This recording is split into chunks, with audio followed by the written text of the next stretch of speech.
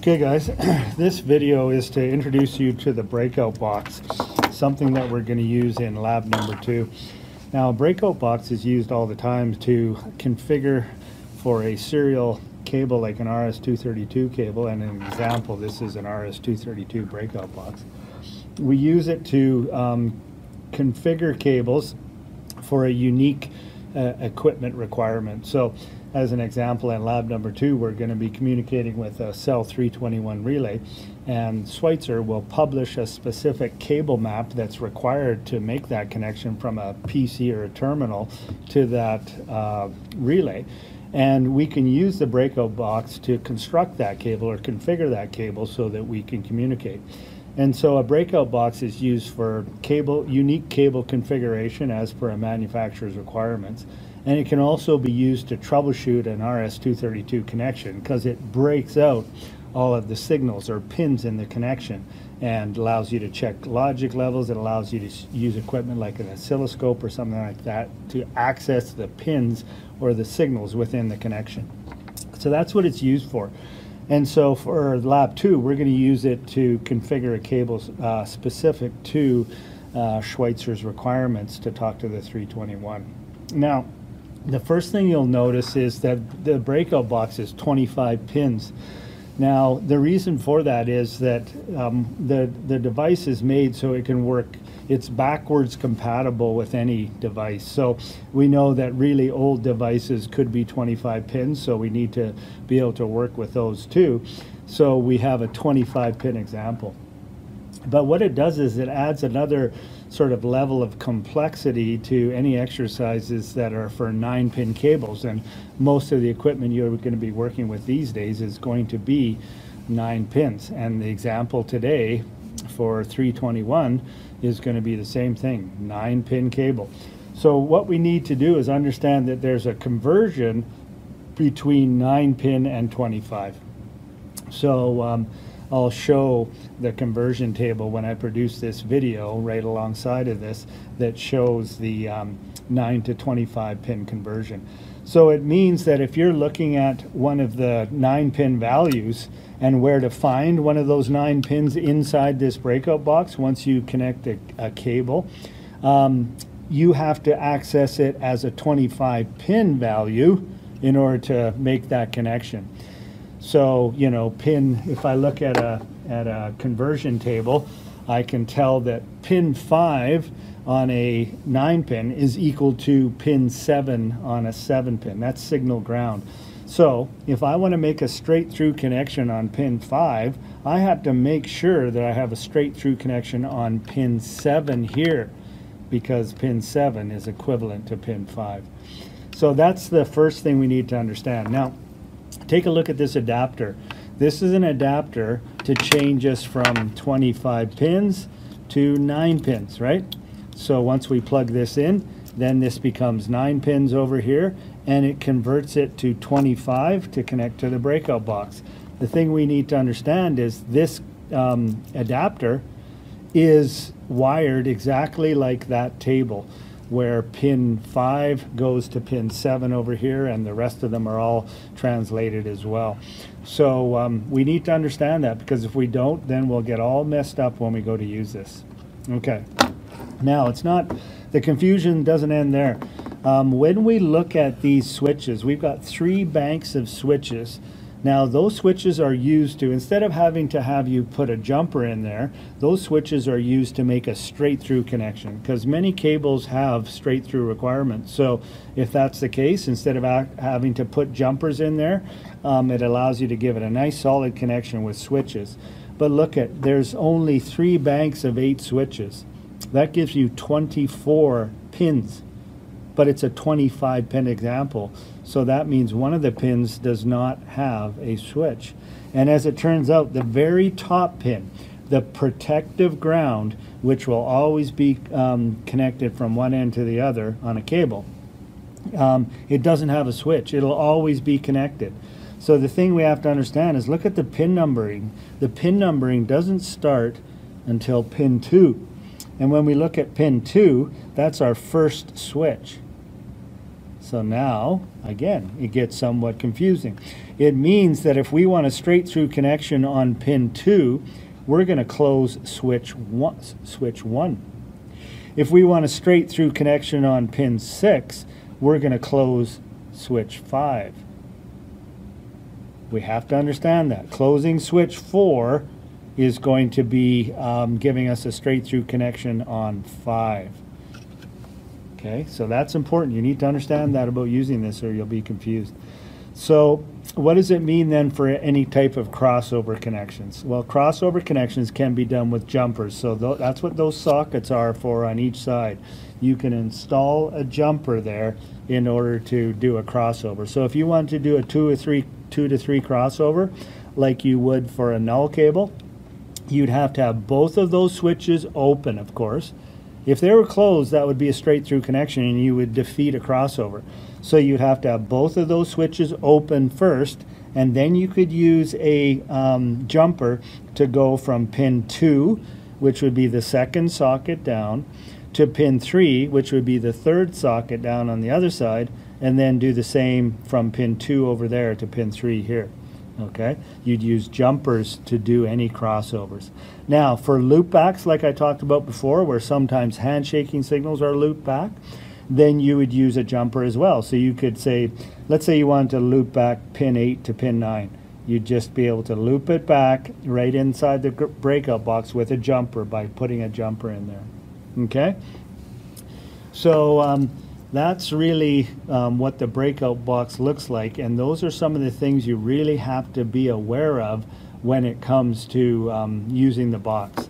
Is that there's only 24 switches, pin 1 is hardwired in, you can't do anything with it, and pin 2 starts with switch 1. So that means the very last switch is pin 25, and they're numbered from 2 through 25 to give you a total of 24 switches. Okay, so yeah, that's the breakout box.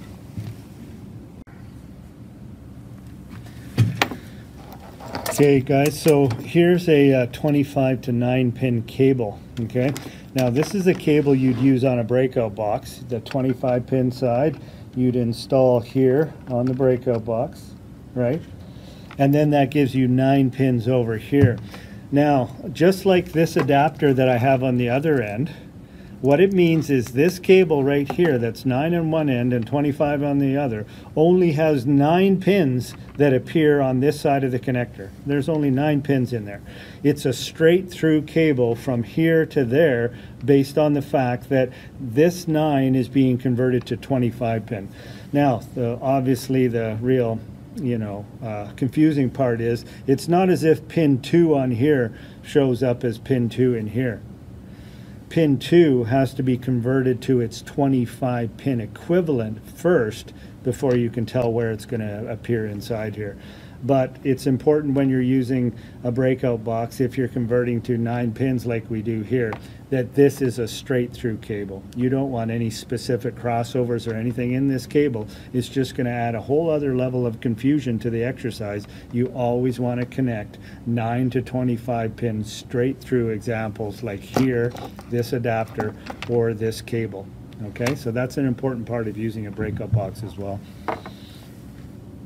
Okay, so here's where we have a cable from the 321 manual, and this is a cable that we're going to need to configure or build using the breakout box, with the understanding that the breakout box is 25 pins, right?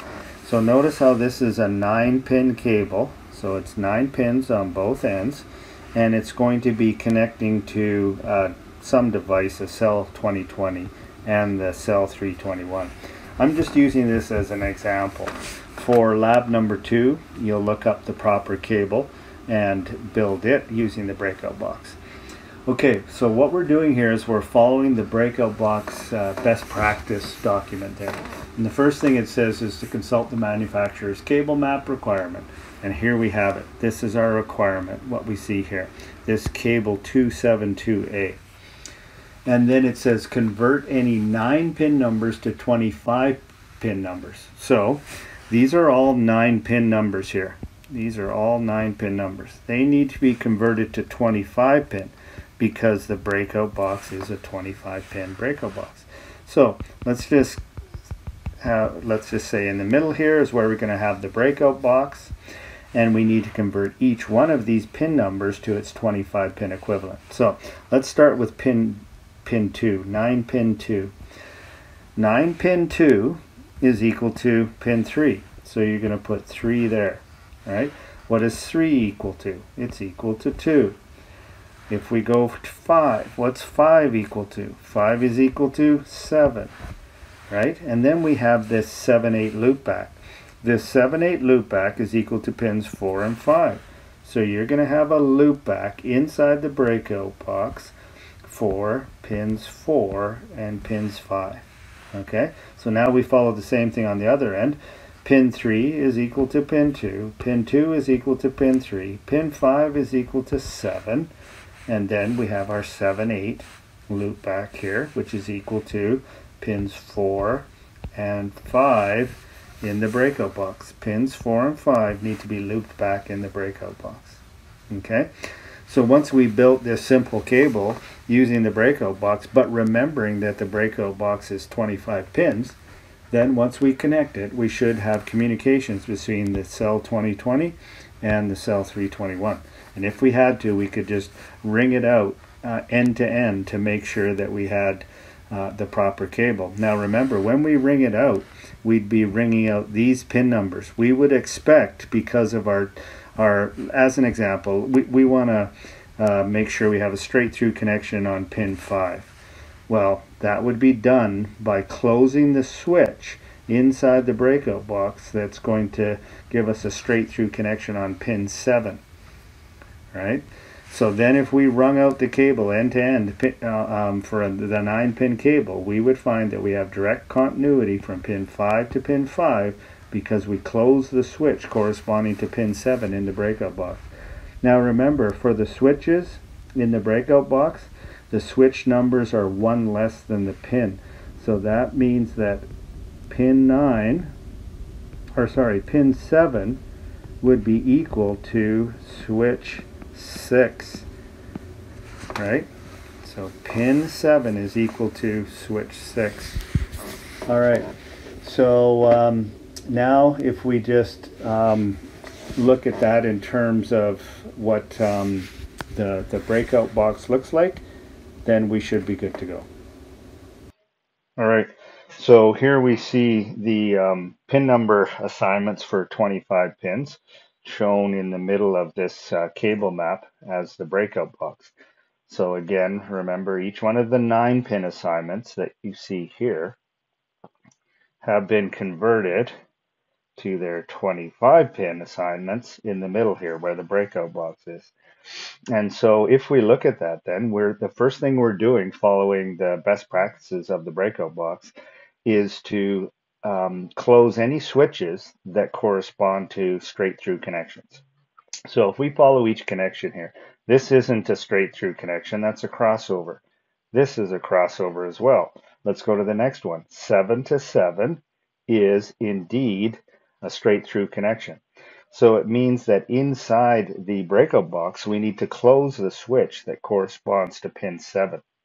Now, if you recall, protective ground, this first one is permanently connected without the use of a jumper. It's hardwired in the breakout box itself to have a connection from one end to the other and not a switch. It doesn't need a switch. So it means that pin 2, which is our first pin with a switch, is switch 1. All right. So that means that our pin 2, which is right there, the only way you can connect it right across as a straight through is to close switch 1. Okay, so you get the idea now. So what is it we're wanting to do? We're wanting to have a straight through connection on pin 7. So if we want a straight through connection on pin 7, we have to close switch 6, right? So what it does is it allows us to have a straight through without using a jumper, using a switch. And if we close this switch, and that's pushing it to the right, if we close that switch, that's going to give us our straight through connection on our pin 7. So that's actually the only straight through connection we have in this example. So what does it mean from there? It means we need to use jumpers to do crossovers. But of course we have to make sure that the switches are all open, otherwise that will defeat the crossover. So all the switches are open except for pin switch 6 corresponding to pin 7. And now we do our 2 to 3 crossover, because here's our first one, 3 on this side to 2 on the other. So 3 on this side to 2 on the other, right? Then it's 2 on this side to 3 on the other. 2 on this side to 3 on the other. That gives us our transmit receive crossover. Okay? Now, all we have to do is look after these loopbacks. So that's a 4 to 5 loopback on each side, right? So now you locate pin 4 and you loop it back to pin 5. Then you do the same on the other side. You find pin 4 and you loop it back to pin 5. And that's done through the use of a jumper. Once that's connected like that, all you're doing is connecting a 25 to 9 pin cable here as a straight through cable, and one on the other end as either an adapter or a cable. Connect it to your equipment, in this case a cell 2020 and the cell 321 relay, and you should have operating communications between the two.